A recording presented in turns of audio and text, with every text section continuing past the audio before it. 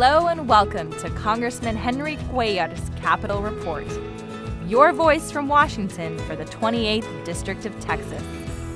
Every day, taxpayers interact with the federal government on a regular basis, whether it's through the passport services, student loans through the direct loan program to pay for higher education. Every month, we bring home to you the issues that matter the most.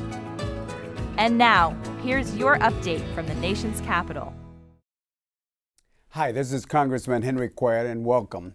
Today we have some very special guests, and I would like to introduce them. First of all, I want to start off with Lilian Salerno, with the administrator. She's the administrator for the Rural Business-Cooperative Service at the USDA, and I will go ahead and introduce John, and I want to ask some questions also. John Shoraka, Associate Administrator at the Small Business Administration, and I certainly want to thank both of y'all for being here. So we'll start off ladies first, and tell us a little bit about the USDA. I know it's a very versatile agency, probably one of the most versatile agencies that I've worked with. So tell us a little bit what you do, and then we'll talk about some questions, talk about some points, how we can help some of the small businesses in District 28 in Texas. Great. Hey, thank you for having me here. I represent the United States Department of Agriculture, the mission area called Rural Development, which is for that part of the country, somewhere around 42 million people that live in communities of less than 50,000 people. So the Rural Development Mission Area has 3 areas of interest. One is for housing for folks, and another one is for utilities, community facilities like firehouses and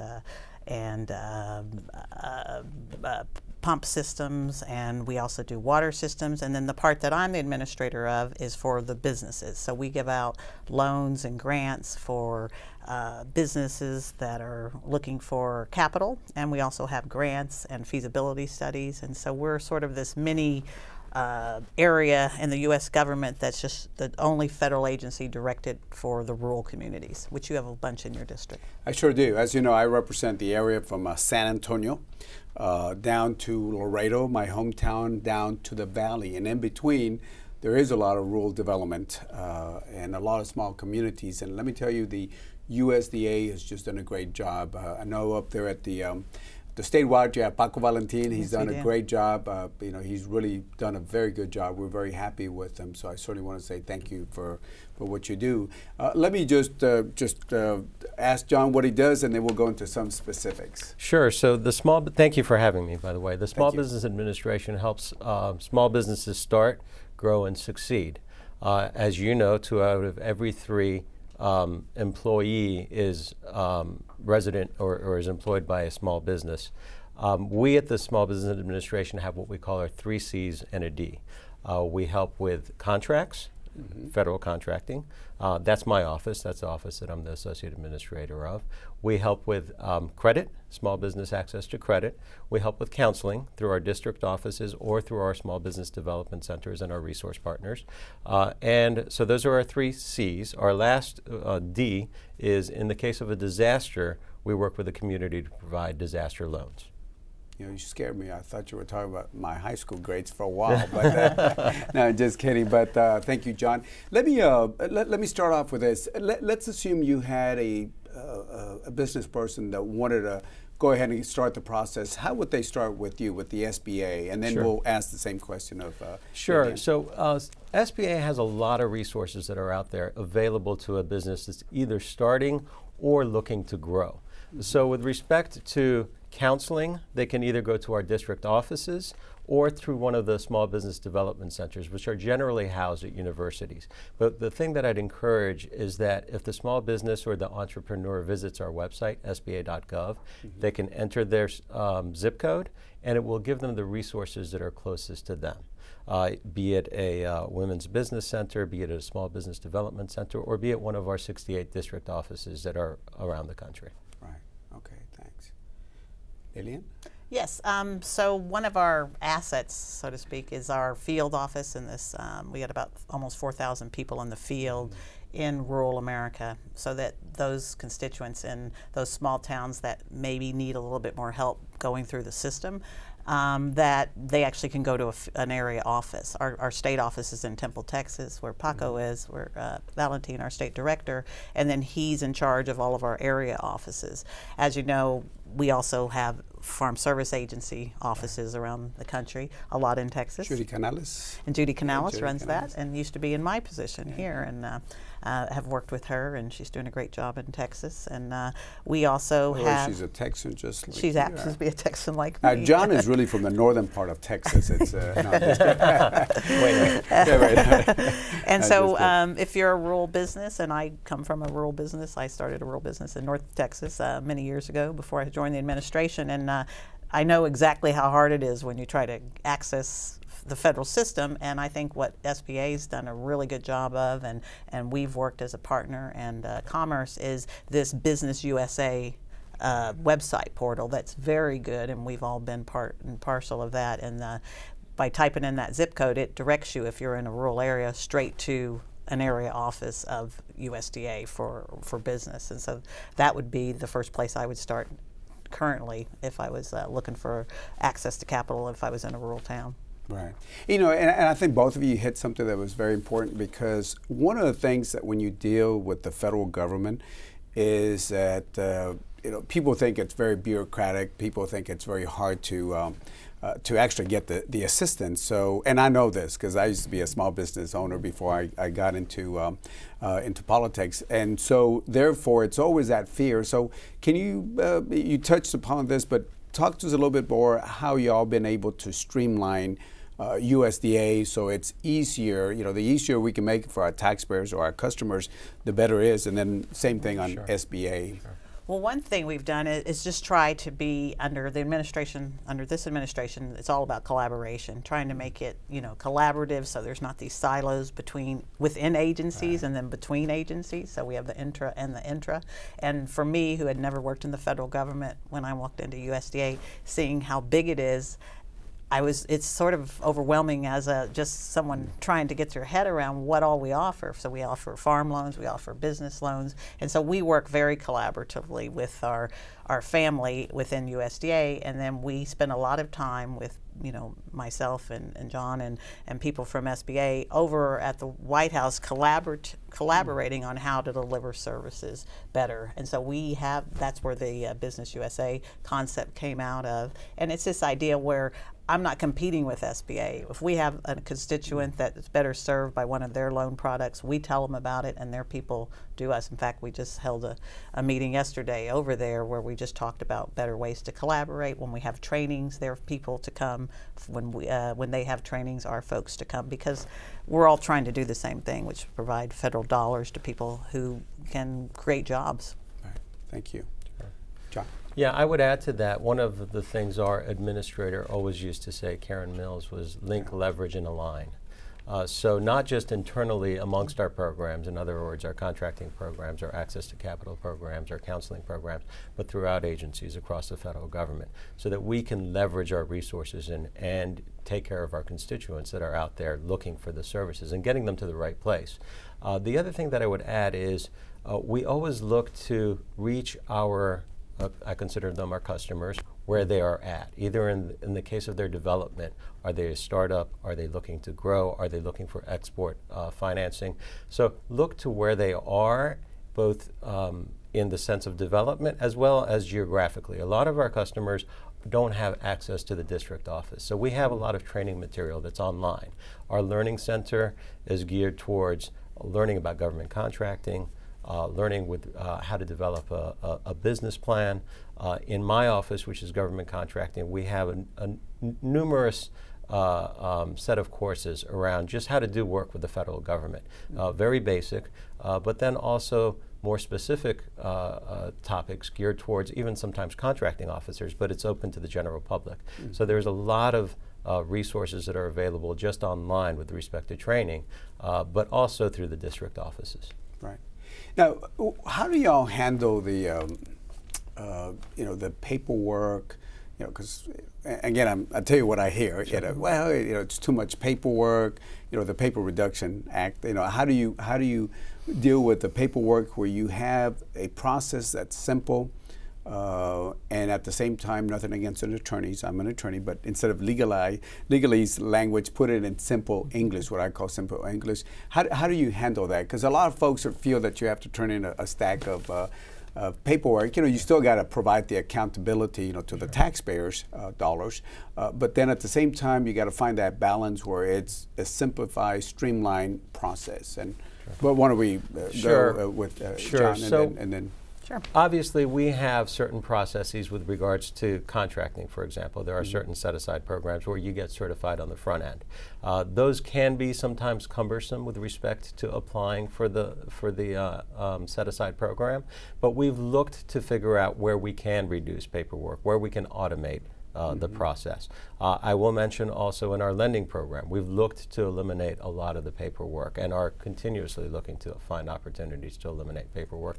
And also in our disaster lending program, I know that we get briefed from our disaster folks on a regular basis, the reduction in the number of forms that they have to fill out or the pages that they have to fill out has been consistent over the years. So both with regards to reducing the paperwork, but also finding opportunities for automation. Right.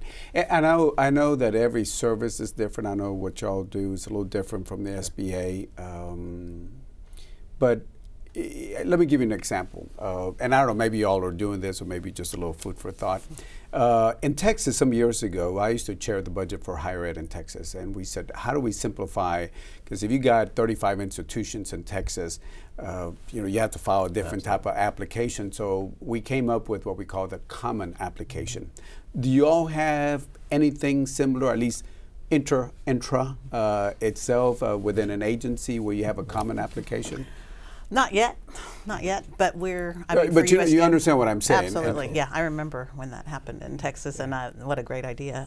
So that was you. Now we know. Well, among many other people. But we have this opportunity because of the collaborative nature that the agencies are looking at, where the folks who do this kind of sort of process engineering, how can we make it simpler? And I know SBA's been doing a ton of work on it, and our group's been doing a ton of work on it. But we've started in our we call it the Comprehensive Loan Program, the CLP, and it takes a while because some of these IT systems with the government, you're probably aware, are legacy systems that you have to be able to jump onto, and it's not like starting from scratch. Whereas when you get to start from scratch, it looks a lot different. So we already have the systems with the banks, and we're accountable for that. It's taxpayers' money, so we can't. It's not like if I was in private sector, I could just jump off and say, okay, we're going to do it this way because I've got $6 billion worth of portfolio that accounts this way, and the other side of the government is making sure that we've got to stay prudent and responsible for that money, so we can't just turn it on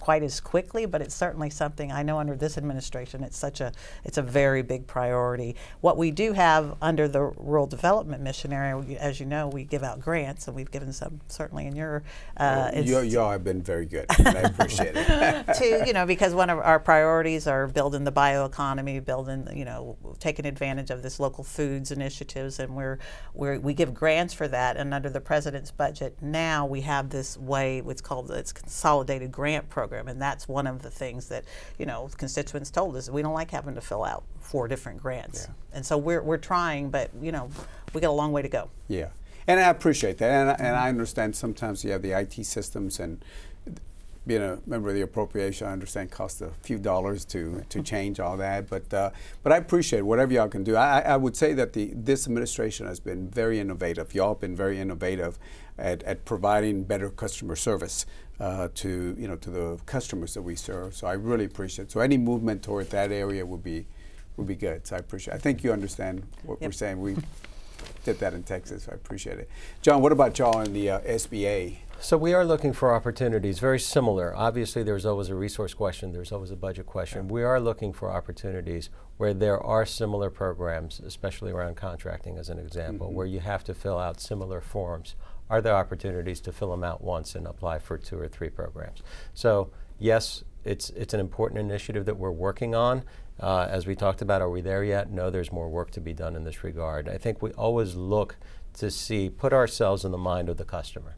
How do we best serve the customer, and how do we make it as simple as possible for the customer to interact with us, either through the web, either through our website, when they are available to do it, and at locations that they are available to do it. So we are looking for opportunities to streamline and also use a one-form policy if that's possible. Yeah, a one-stop center is what we used to call it on financial aid. Yeah, we did that actually. I was involved in this one directly, was to have a one-stop center because if you're going to apply, in the past you used to apply here, here, here, here, here. So the more we can have a one-stop center, even within an agency or you know, interagency, but at least within an agency, have a one-stop center on that. Like you said, put yourself in the shoes of those individuals on that. Now, let me ask you this question, and I'll start with you.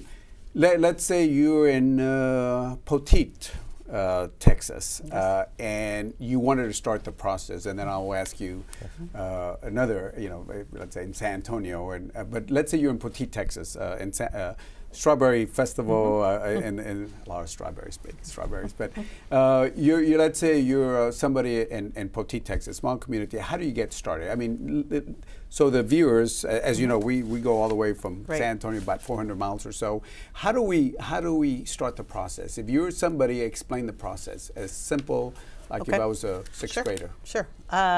So if I'm in Poteet and I wanted to get a small business loan, and I would go to my lender, and if I didn't have a lender, I would find one and then see if they participate in the USDA business program. And some of them do and some of them don't, and that's one of the things that we're all trying to do, is make sure we have enough lenders giving capital, putting capital into rural America, and SBA is helping with that, and of course that's where our mission is. And once and if I can interrupt, exactly the same situation. We did that in Rio Grande City. Where I was there with Paco, and same thing, the lender was there, USDA was there, and they started a new business, a new restaurant, created all these jobs in Rio Grande City. So, I mean, I can tell you as a real life story, it does work the way y'all do. But because those lenders, without the USDA guarantee, and some of these, they don't have enough.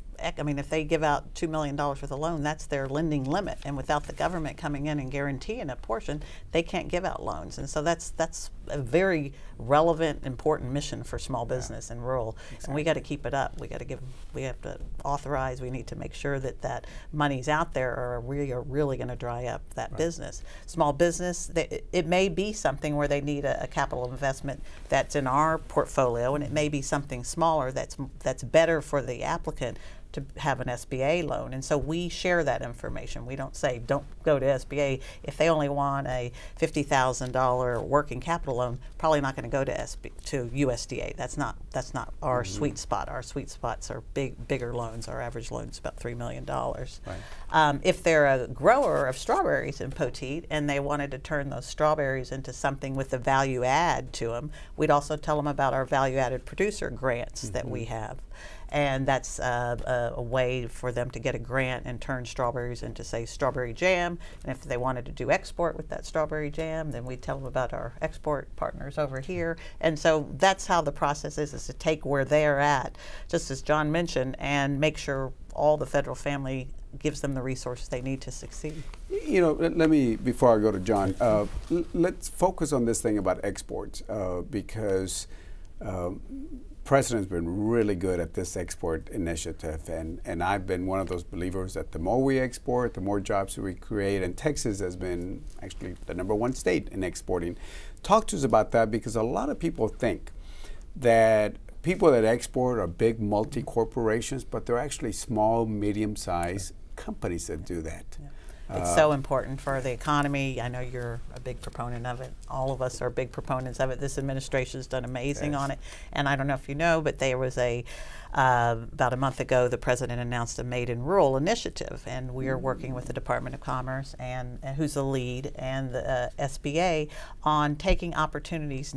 We're not talking agricultural exports, which we have this huge foreign ag piece, which is so important to our nation's economy. That's doing great. We're not talking about that. We're talking about that part of the country, rural, that also has a lot of manufacturing, also has a lot of value add industry where they don't think exports, and now we're trying to think. And so what we've done and what the president announced was this opportunity to take rural as a place and turn it on and start getting those folks to exports. And so we have some listening sessions going on. We're going to have some regional forums, and we're very excited about it. And those regional forums are going to be selected over the next couple of months. Yeah. What's the general rule? 95.5, where 95% of your customers are outside the U.S. So if you want to go, I don't want to use the banking issue about the robbing the banks. Somebody said many years ago. But if you want to go fishing, go where the fish are at. And 95% of the customers are outside the U.S. and that's where they can really make the money. And I think what you said is like the small business person, and I'm an entrepreneur of my background, and that idea of export. Sometimes it looks so confusing, and it's some of the best consistent revenue source you can have as a small business if you just can get over the anxiety about going ahead and looking at it. And there's a Trade Winds conference in San Antonio in May, and these opportunities for small businesses are so important, and the more we can talk about them, I think the better. And we're actually, with Paco's help, have invited a couple of small businesses to attend and to go to that Trade Winds conference in San Antonio, some rural businesses that didn't know that there was this kind of opportunity. So we're working closely with SBA and the Department of Commerce on this initiative. And the Import-Export Bank comes into Yes. play also. Yep. Now, how do you handle that? So a couple of things. One is with regards to international trade. We have an Office of International Trade that focuses on small business and trade overseas. But we have also trade finance products. So I'd encourage you to look into either the district office or again on the website to identify opportunities for that. With regards to lending institutions, one of the things, I also come from small business. I actually owned and operated a small business government contracting operation before I joined the administration. One of the things I found sort of difficult was that you tend to go to your own lending institutions. Right. And sometimes they don't carry the products that we may have to offer. So it's really important to identify what you're trying to accomplish and which banks may carry our products. One of the great resources is our district offices. They have relationships with the local banks. They know which banks are using which one of our products in which capacity. So we have contract-based lending as an example, or we have working capital loans. But not all the banks use all of our products. So I'd encourage the first-time SBA or USDA user to reach out to the agency to identify which banks really partner up with us and which might be the best match for them. So in the exporting part of it, I come from the border, so trade is extremely important. What are some of the resources that you have for trade? We do have an Office of International Trade. Right. Our district offices across the country have international trade representatives, basically technical assistance folks that can provide resources. They can provide some knowledge with respect to trade and trade finance, and which products really are out there that could assist with respect to trade finance. Okay, good. Now, let me ask you this question. So let's say I'm a small business person. And what would be the first instinct? What would be the first place that I go? I mean, I would assume it would probably be the website or one of the closest office, but if you're in the rural area, what would be the first thing? Again, let's say you're in Pleasanton, or let's say Floresville, Wilson County. Okay, I don't know where. And again, I'm trying to say, I'm trying to ask questions, so if somebody's watching this show, I want them to say, oh yeah, this is what I need to do. If they're in a rural area, which for us is an area of 50,000 persons or less, then they would call. I mean, they could Google rural development, and our phone number, which I should have had in my head, but I don't have it for Texas. We'll put it on the screen later. We'll put it on the screen later. And our website, if they Google rural development, they'll go to our website. I would encourage them to go to an area office, because that's sort of what our asset is, if they can walk into an area office. If they can't get to an area office, if they call our area office, that person, we have area specialists that will go over what those opportunities are, because there are some that are timely. For example, when I mentioned the value-added producer, that notice of application is out and it ends at a certain time, and if you don't get your application in. And I always am so unfortunate when they're coming in the office and maybe they just finished planting season and they're coming in and we've just closed something. It's just so, it makes me so I just wish we could do better, because the constituent, if they would have known about that, they could have applied. And there's nothing we can do on, as you know, on NOFAs when it's over. It's not some of these are not all year programs. The other thing is, again, the bank, and we can do a better job talking to the banks, but when constituents go into their local banks, we need to make sure they know about our programs. And for USDA, that's one of our huge priorities this year, is making sure the lender communities talk about our programs so that constituents know about them. Okay, good. I'd encourage a couple of things. First of all, our website, as we mentioned earlier, either Business USA or SBA.gov. But one of the things that, having come from the private sector and having operated a small business, I know, and as you are aware, you're oftentimes worried about your payroll, you're worried about the next project or the next contract, and you feel you know your business, so you oftentimes don't reach out to resources that are available. I know when I was on the private sector side or on the other side of the fence, I always think about the opportunities I might have had to gain from these resources. They are, again, small business development centers that can help you write your business plan, that can help you market. There's women's business centers, there's SCORE chapters, all of these resources, and procurement technical assistance centers that actually are not an SBA resource partner, they're Commerce. But all of these resources are available out there depending on what your business model is. Are you looking to do work with the federal government? Are you looking to export? Are you in need of financing? Or are you in need of a marketing plan or a business plan? But one thing that sort of bothers me is that there are so many resources out there, and the general community is just not aware of it. And these are resources that are available for free, right? Yeah. So it's your taxpayer dollars, and we want to encourage everybody to make most efficient use of the resources that are out there. Sometimes they could be very close. The SBDC could be in your community. Our district office could be in your community. If they're not, again, as you mentioned, I would encourage just picking up the phone and calling them. But be aware of the free resources that are available out there. And the last thing that I'll mention is, depending on what you want to try to achieve. So before I came to headquarters, I was a regional administrator, and my region was Region 3, Mid-Atlantic. In some districts, as an example, if you're looking at federal procurement, it could be the Procurement Technical Assistance Center that was the best resource. But you'd move districts, you'd go to another district, still talking about federal government procurement, but it was the Small Business Development Center. So it does take a little bit of groundwork. It does take a little bit of research. And I understand that as small businesses, we're very busy and we have other things to do, like meeting payroll and looking for the next project. But a little bit of homework can really get you to the resources that can go a long way for you. Right. Well, thank you. Well, we're out of time. We had a great conversation. I think what y'all have provided is going to be very helpful. We'll put some of those phone numbers out there so they can contact your office, the SBA or the USDA. I do have to say this real quickly as we wind up, is I really appreciate your background, both of y'all, because both of y'all have been what I call in the real world and in the private sector. So I really appreciate this information, this knowledge, experience that both of you bring in. So, John, I want to say thank you so much for being here, and we appreciate the SBA, and certainly Lilian, I want to say thank you, and we appreciate what USDA does. So again, thank you so much, and to all of y'all, thank you so much, and I hope you enjoyed this Capitol Report. Thank you so much.